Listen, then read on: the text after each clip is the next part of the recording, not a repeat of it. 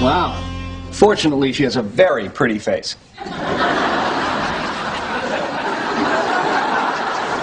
Oh, I still can't believe this. My uterus is an inhospitable environment. I always tried so hard to be a good hostess. Well, I can't believe my sperm have low motility, because let me tell you, while I was growing up, they sure seemed to be in a hurry to get places. Hi there. Hi. Hi. Well, I'm sorry there wasn't better news from your test last week, but I wanted to talk to you about your options. Okay. Well, first of all, even though your chances of conceiving through natural means aren't great, you never know. So keep having sex on a regular basis. Ah, damn it!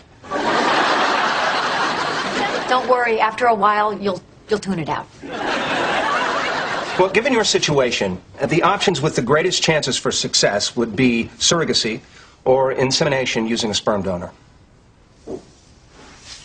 Okay. And, of course, if you feel that neither of those is right for you, you could always adopt. Is that a hint?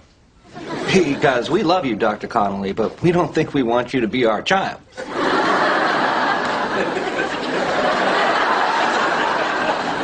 Wow, talk about an inhospitable environment.